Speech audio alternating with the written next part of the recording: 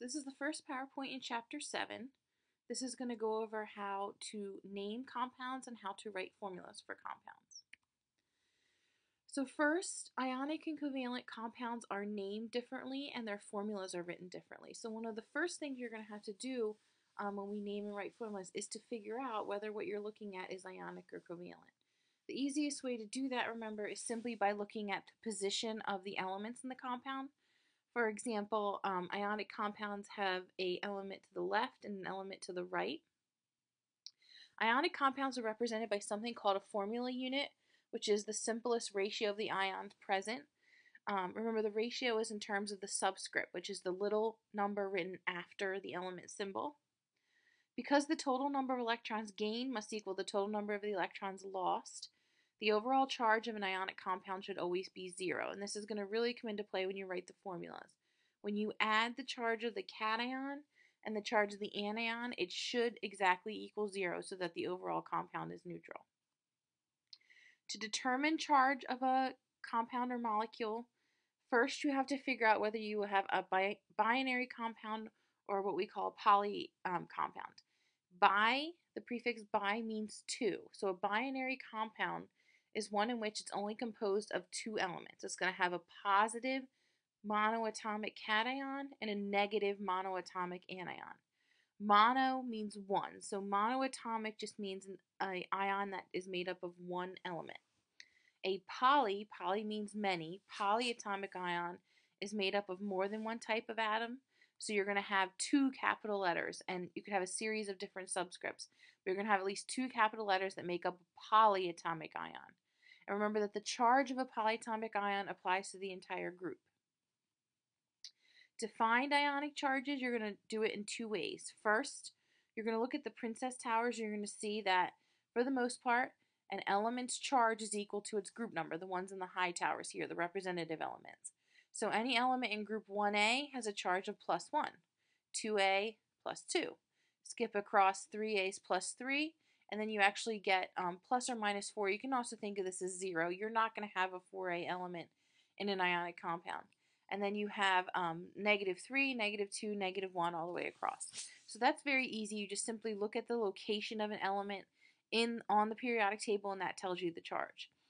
If the element falls in what we call the dungeon, in the D block here, you're going to have to take your periodic table packet, flip it to the other side, and you're going to see that there's a list of charges and elements listed there. That's where you're going to find the charge of those. Some of the elements in the dungeon have what we call variable charges, meaning they not only have a charge that's not a regular repeating pattern, but they can actually have more than one charge, and we'll talk about that in a second. You do not have to memorize the names of the polyatomic ions, but you do have to know a little bit about how they're named. You can find the names right on the polyatomic ion chart. Most polyatomic ions are what we call oxyanions. Oxy for oxygen, anion meaning it's negative. To name these compounds, they generally have 2 endings. They're going to have an ate, AT ending, or an ite, IT ending. Very simple to tell which one's which. So if you look at these 2 examples, nitrate, NO3, nitrite, NO2, or sulfate, SO4, sulfite, SO3, what you see is anytime there's an ATE ending, that is one of the 2 polyatomics with the more oxygens. Not necessarily the same number of oxygens, just the more out of the pair. And then the ITE endings is the one with the fewer. Notice as well as we look at these examples of polyatomic ions, this is the charge here. So the polyatomic ion itself is NO3. This entire thing constitutes a nitrate, and this entire thing has a charge of negative 1. Over here, SO4 is sulfate, and the entire thing has a charge of negative 2. One difference is the chlorine halogens form actually 4 oxyanions, and since there's 4 of them, you can't just use the 8 and the I endings because that's not going to differentiate them enough. So what you actually do with the 4 is the highest 2 oxygen totals end in 8 and the lowest 2 oxygen totals end in ite.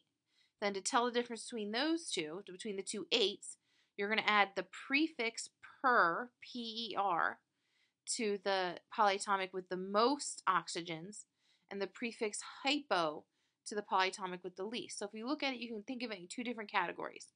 The top 2 number of oxygens end in 8. The bottom two number of oxygens end in ite. The most starts with per, and the least starts with hypo. Again, you do not have to memorize these names, but it's important that you understand where they come from. So for the rules for naming ionic compounds, you will never have to write these rules for me. It will only be that you have to physically write and name the ionic compounds. I give you the list of rules so that you have a reference point to go back and look at. So the rules for naming ionic compounds are first to name the cation and then name the anion. When you see a formula, this is how it's going to be written for the most part. You're always going to have the cation written first. If you have a monoatomic cation, you simply say the name of the entire element. You just find it on the periodic table, say the name. For a monoatomic anion, you take the root of the name and add the suffix IDE. So for example, chlorine becomes chloride, fluorine becomes fluoride, oxygen becomes oxide, etc. and so forth. If you have a polyatomic ion, you first have to figure out which elements make up the polyatomic. And there is only one positive, meaning the first two letters, polyatomic, which is ammonium. Everything else, the polyatomic, is going to be the last two letters. And all you do is you find the formula on your chart of those last two letters, and you write the entire name of the polyatomic. You do not change that ending to IDE.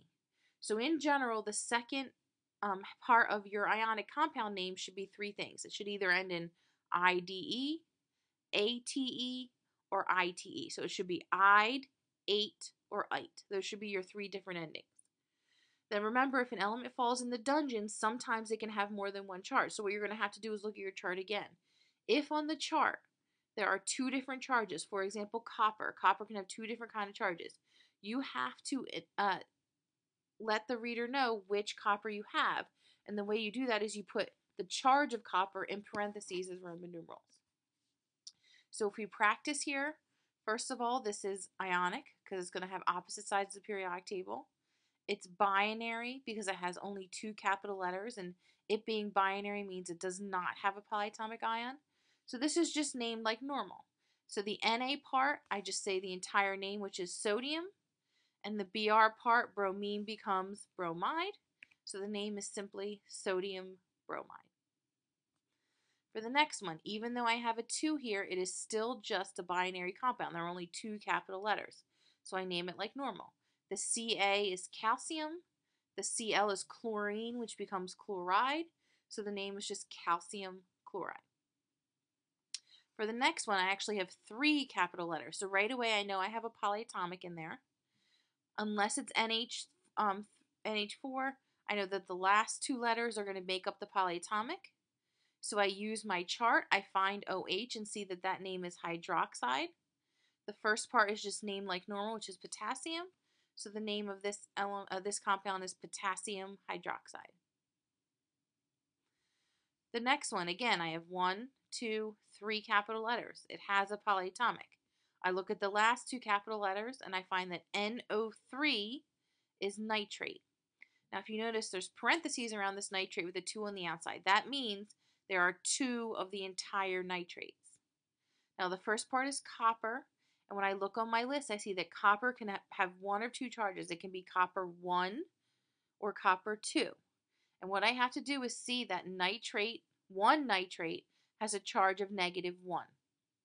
Since there are 2 of them, the entire charge of nitrate is -2.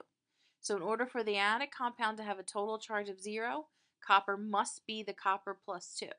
So the way this is named is copper, 2 in parentheses, nitrate. And then the last one here, again, 1, 2, 3 capital letters.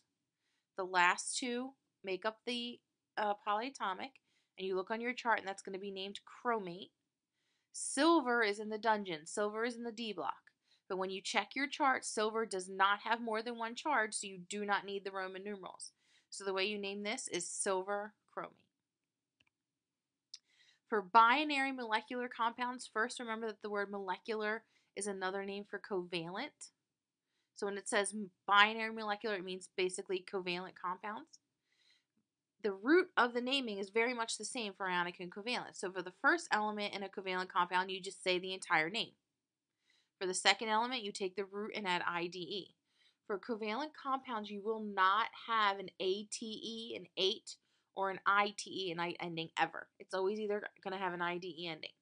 So the difference with covalent is those subscripts are very important in covalent because you're going to use prefixes to indicate the subscripts.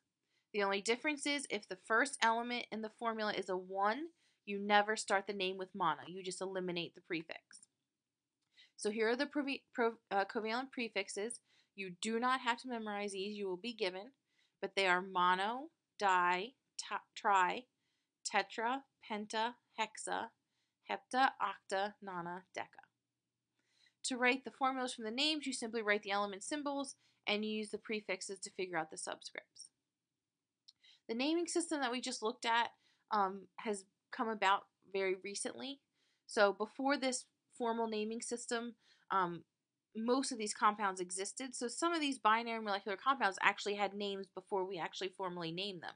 These are called common names, and for the most part we use those even more often than the actual names. Best example you can see in this chart is water. The actual name of water should be dihydrogen monoxide, but we don't use that. We just say water. Another example would be ammonia, nitrous oxide or laughing gas that you get at the dentist, etc. and so forth. The last type of compound we're going to learn how to name is an acid. An acid is a compound in which when it's put in solution, it releases H plus ions. That's what gives something its acidity. There are two types. Binary acids, remember bi means 2, and that's what we're used to. Those are just acids with 2 elements. And an oxyacid. An oxyacid is going to be the name for something that has a polyatomic ion in it. To name binary acids, meaning it's not going to have an oxygen, that's going to be key here. It's basically just going to be hydrogen and one other element. You're going to use the prefix hydro. You're going to take the root of the second element and add an IC ending. Acids should always have an ic ending. Some non-binary acids are named using the same rules. If there's no oxygen present, this is what you're going to use. The little song you can sing to yourself is no O hydro. If it does not have an oxygen in the formula, then you're going to start the acid name with hydro. If it does have an oxyacid, if it does have an oxygen in the formula, it does not start with hydro. You simply take the root of the word and you're going to add a suffix. If the anion is an 8, like sulfate, you replace it with an ic ending. Remember, you don't use the hydro, so it would be sulfuric acid. The sulfite ending, for example, would have an OUS ending, so that would be sulfurous acid. Hydrogen-containing compounds are named as acids only when they are in water solution. And that wraps it up for our Chapter 7 PowerPoint.